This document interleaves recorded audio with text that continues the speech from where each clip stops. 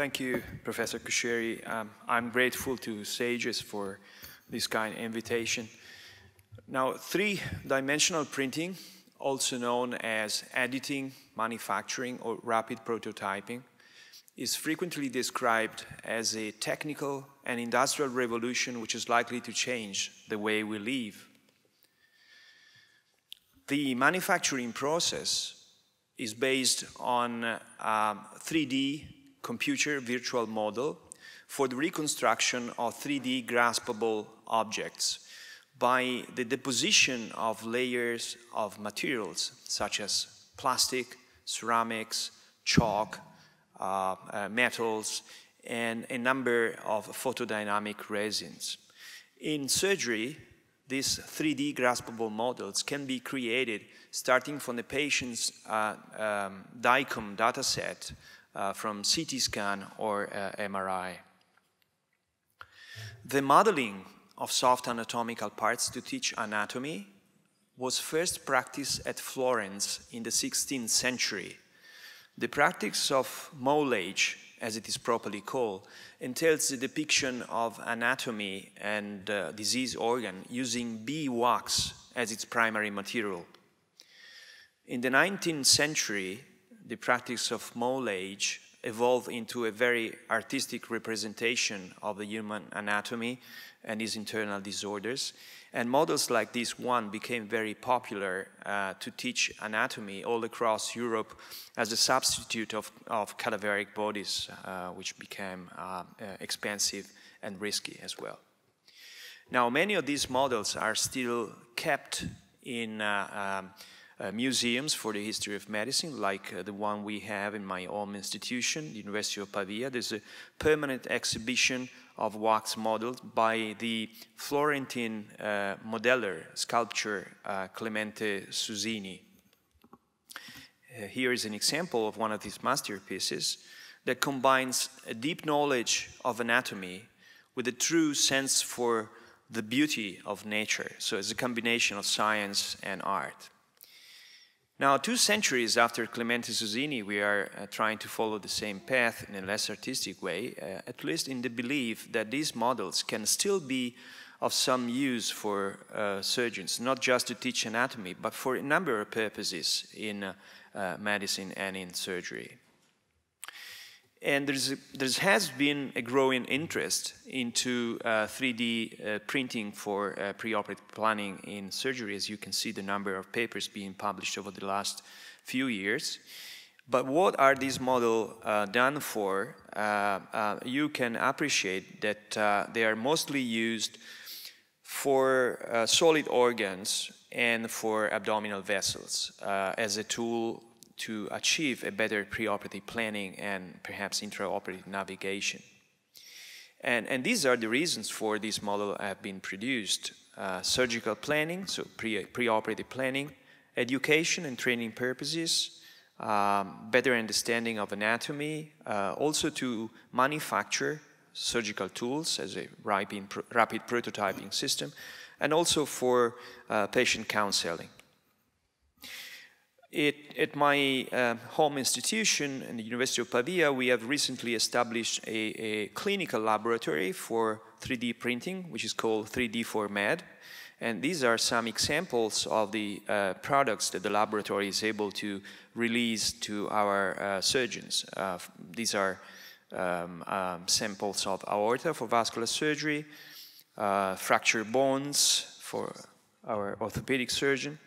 Then ENT surgeons are using these models too, cardiac surgeons, and of course general surgeons, as I will go for in a while. Now, preoperative planning is the most popular use of these grasping models. And here's an example of a patient with an aneurysm of the splenic artery, something that would be difficult to understand using conventional CT scan. It's difficult to understand the path of the feeding vessel, the path of the efferent vessels, and the shape and the position of the aneurysm.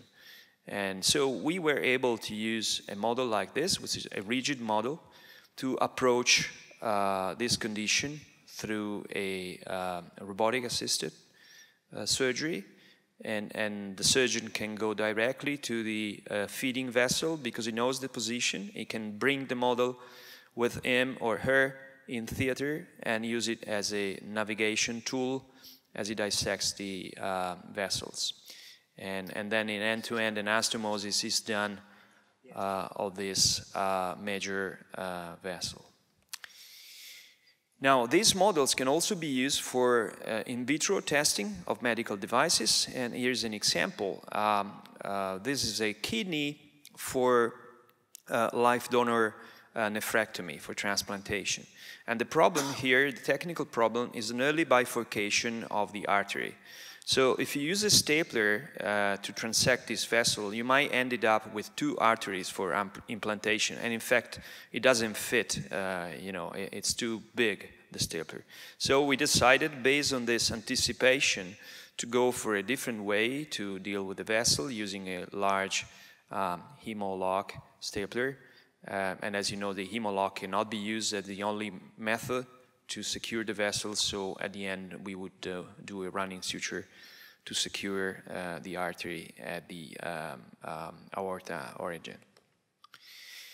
Now, more recently, we have embarked in the usage of a new type of printers and a new type of material. This is a soft material that is very similar to the real composition, to the real forces of anatomy. So the consistency of the material can be changed according to the kidney parenchyma or to the vessels. The vessels do have a lumen, so you can use them for dissecting and suturing.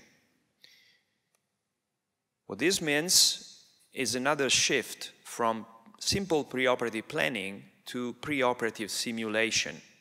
And simulation is important not just for training, but also to anticipate the technical challenge that you will face during an operation, even if you are an expert surgeon. And here are a couple of examples. This is again a live donor nephrectomy, and this patient has two arteries, one lower pole artery and one principal artery. So we can simulate in vitro the day before the operation how to fix these vessels, and then how to do a surgery on the bench table to recreate one only vessel for transplantation. Sometimes it's an endocyte anastomosis, sometimes you can implant the two vessels separately, but now we have a tool to simulate this the day before the actual surgery. And here, due to the length of the vessels, we were easily able to suture this model in vitro and to create one single artery for transplantation, which is what we actually did the day after in the real patient. So, as a nice way to anticipate the challenge of surgery. Here's another example. The last one, again, is an aneurysm of the splenic artery. Little that you can say from watching the conventional CT scan, and that is the 3D virtual reconstruction. Again, it gives you a better understanding of the anatomy, but far from this, this is a soft model that you can work on. So with a robot in vitro, we managed to transect the vessel, feeding and efferent vessel, as we did in the real situation. And then we can suture the two vessels together to re-establish the supply to the spleen, and that is done in vitro as well as in vivo.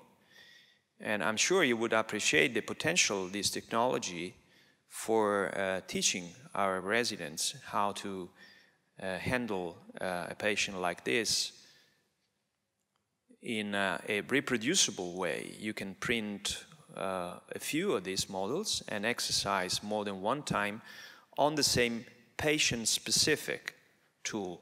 So remember that the key here is patient-specific. We are not talking about a general simulation of the procedure, but it's the procedure that you are about to do the day after.